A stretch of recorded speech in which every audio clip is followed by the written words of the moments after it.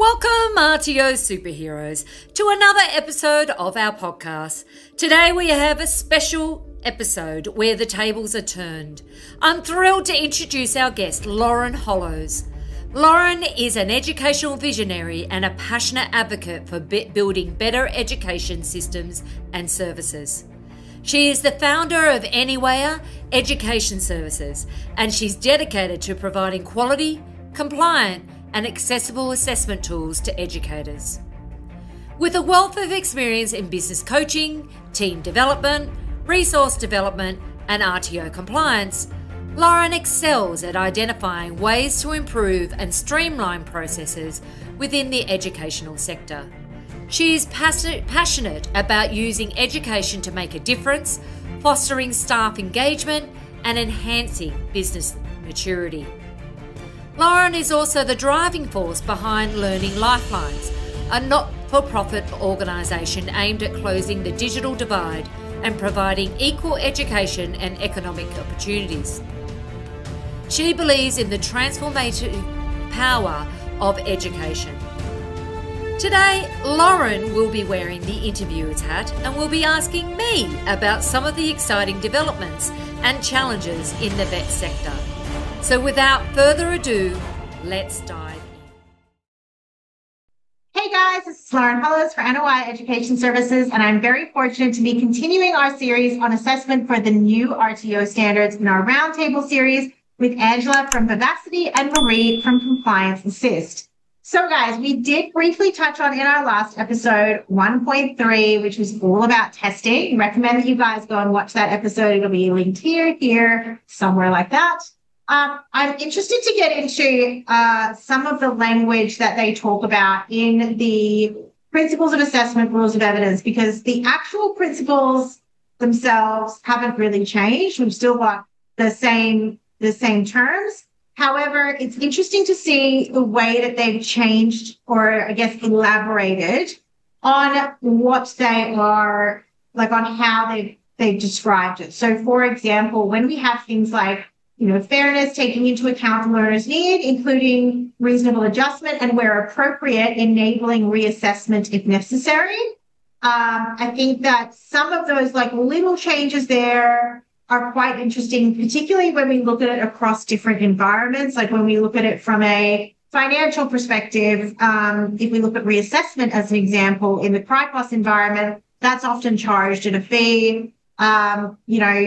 Is there some wiggle room there? Like what happens when an RTO is not enabling assessment because of the financial needs of the learner? Does that meet in with the fairness and equity that we've got now very much built into these standards? I'd be interested to get your kind of initial thoughts on principles of assessment, rules of evidence, and some of the specific language that has been brought into those. Angela, if you want to kick us off. Okay, thank you. So when we look at this standard, or this clause in particular, is foundational in fostering an inclusive learning environment. And I think it ties into some of the other standards that we have, some new ones that we've got, which is now we've got disability, we've got First Nations that are also in there, and then we've also got some changes to support services and things like that. I think that's where this is going to tie in, is with those other new clauses that we have. That's going to be the major change from my perspective, and much more focus on those rules of evidence and principle assessment, and how they do, how you have adjusted your training and assessment in back to what I said in the last episode about your learner cohort and who is defined within your training and assessment strategy. So I think it's more of how are we identifying our learners' needs and then adjusting that training and assessment to meet their needs. And I think those other clauses are going to come in that are around support services. So that's my perspective. Absolutely. Maree? Yeah, my thoughts on it, Lauren, are the fact that this, in the previous version of the standard itself was, simply conduct according to, these rules of evidence and principles of assessment. This standard now actually is very, and then sorry, in the previous, it was then you go to the guide to see what those, a definition or examples of what those particular principles, assessment, rules of evidence, actually are, or examples of. This has now got the actual rules and principles of assessment in the standard itself. And for me, that is a fairly significant change. So it's actually specifying, I look at 1.4A3 just as an example, and it says, validity. So the principle of assessment, validity, is the assessments of skills and knowledge is integrated with practical application and would enable the learner to demonstrate these skills and knowledge in similar situations. Whoa, straight away, that one to me is a bit very prescriptive in terms of there is an expectation of, that principle of assessment is really about, integration of knowledge, integration of skills and application in a variety of contexts, etc. So now the actual principles of assessment are not just a heading of fairness, flexibility, validity, because these words are actually now in the standards themselves. So that would be what you're looking at if you were coming along to audit, not simply the information that was user guide. Does that make some sense? Yeah, and what I'm hearing from both of you is that obviously, both of you have spent a lot of time digesting the new standards as a whole. And I think that, this standard, what I'm hearing from both of you is that kind of with this standard, it's not so much the changes within the particular language of this standard. We think that principles of assessment, rules of evidence, they are what they are. They're integral to our industry. But taking that into account now in terms of the larger standards, in terms of equity and well-being, and a stronger focus on training and, a stronger focus on like contextualization and really thinking about and considering learners, that's probably more where this particular standard, so, your policy as such might not change, but a renewed focus on, for RTOs on, do my tools really meet the needs of my cohort? Do we have processes that allow for that to occur? And then when we then take that to the next point, how do RTOs, if I'm an RTO and I'm looking at all of this and I know I've got to be compliant with all of this from 1/1/25, what are some of the pieces of evidence that I need to start collecting? What are some of the process changes that I need to be making in order to account for that? What's your advice to RTOs who are looking at this and kind of going, okay, but what does that practically mean for me in terms of my assessment tools and things like that? One thing that I find very interesting within this, so if we look at 1.4b, assessors make individual assessment judgments that are justified based on the following rules of evidence. It's more of a focus on the assessor now, not just the RTO. The assessment. Yeah. So I think there's going to be a lot more responsibility on the assessors when it comes to these standards now. And I think that's really going to tie in with the workforce development plan and having that in place as well, and the responsibility of trainers and assessors when it comes to workforce development. This is actually saying now the assessors are responsible for the assessment judgments, which should have always been that way, but it's actually clarified now within the clause.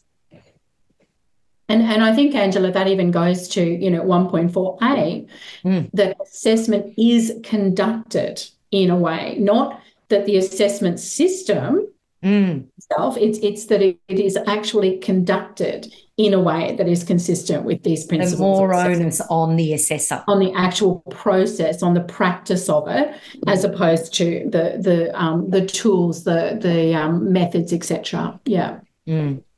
And I think that by putting the words rather than just saying is consistent with with the principles of assessment, of fairness, of flexibility, I think that the standard is trying to actually really spell out the interpretation of fairness, the interpretation of flexibility, the interpretation of validity, and reliability, obviously, to go, well, it's not a choose your own adventure as to what you think these principles mean. Yeah. Here is what we mean by the principle of fairness, because otherwise, because they've put those words into a legislative standard, as opposed to previously having it as the principles of assessment and the rules of evidence in the legislative standard, and then you have how are they interpreted in a guide. Now it's actually saying, no, this is the interpretation of it. Don't come up with your own. Here's the one that we're giving you. So I'm really interested in how ASPA will interpret this as well. Yes. Write the user guide. You think that I guess one of the interesting components, just from an operational perspective on this, is how, there has been a separation over the years of compliance and trainers and what their duties are and what their responsibilities are. Do you think that in your interpretations of this, one of the focuses for this year for RTOs does need to be looking at having processes where trainers can be more integrated into the design and feedback process, and also potentially really an upskilling of trainers as well, to go back to, helping trainers to really understand their units, to really understand, what the principles of assessment are and how that looks, and what the rules of assessment, what the rules of evidence are and how that looks. In my opinion, I still think, every year I do a series on the principles of assessment and the rules of evidence. And it's because every year it continues to be an area where, trainers come to me and they go, one side goes, I still really don't understand this. And then the other side goes, I'm really frustrated because I know I have a responsibility on these tools, but our processes are such that I can't have any say in. So, how do you, what advice do we give to RTOs and to trainers in those situations to kind of go, well, this is kind of going to be a way that you're going to have to negotiate that, and you've got the next, 10 months to kind of really bring that in and make some changes to your organizational, structure and culture as to how that's all going to work. Yeah, well, I've been teaching every year. I deliver a workshop on assessment validation and explain the rules of evidence and principles of assessment. And it is an area where there is a lot of non-compliance. It has been historically.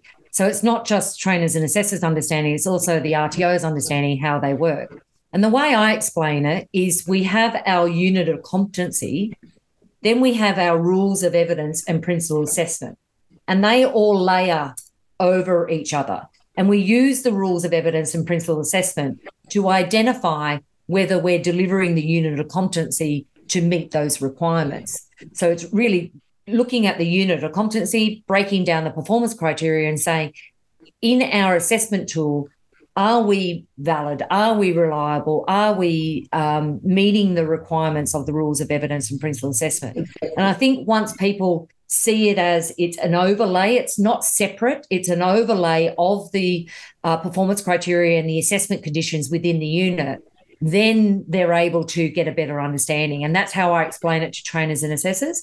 And I think now, moving forward with the new, and you can start doing this now, but moving forward with the new clauses, trainers should be taking that into consideration while they're conducting assessment, training and assessment, and how are they applying that in their delivery of their training as well as conducting their assessments, and start thinking about how do the rules of evidence and principle assessment overlay and interlay into that unit of competency.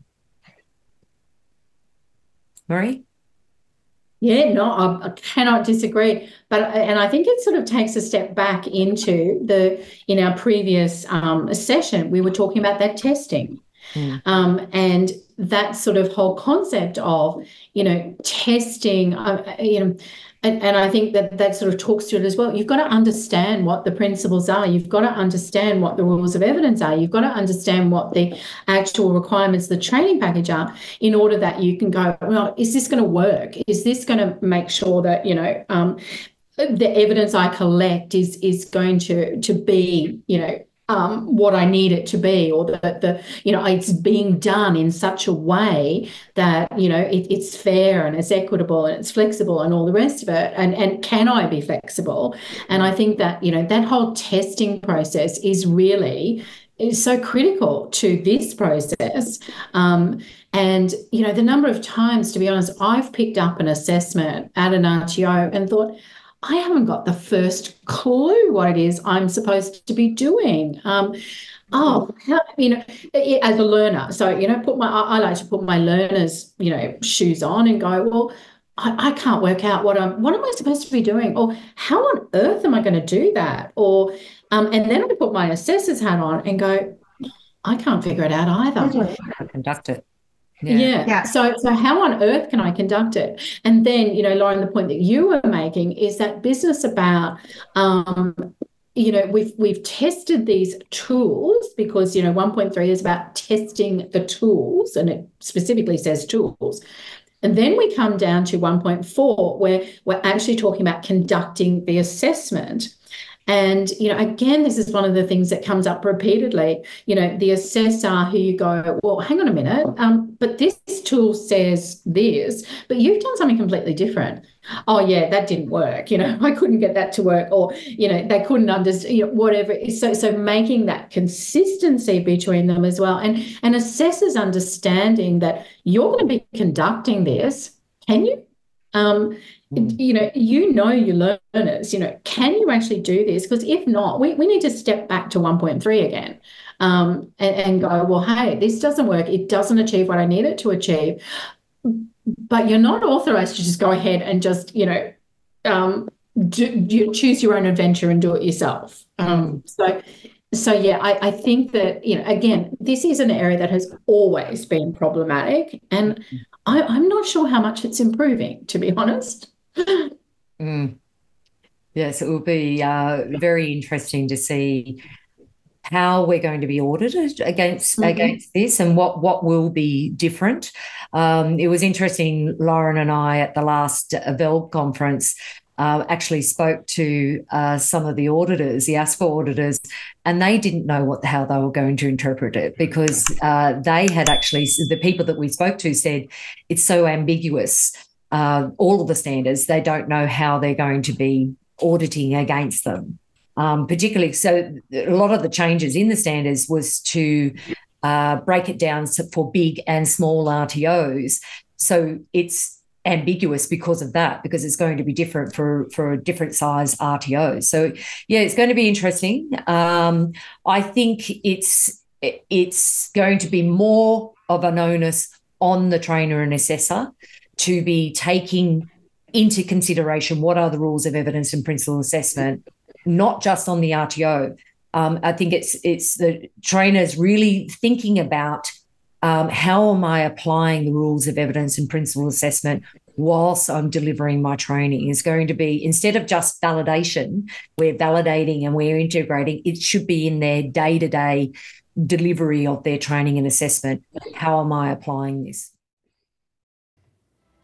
Thank you for joining us at the RTO Superhero Podcast with me, Angela Connell-Richards.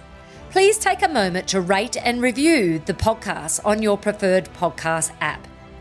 Each rating and review helps me fulfill my goal of helping training organisations around Australia to learn and grow in compliance and business success.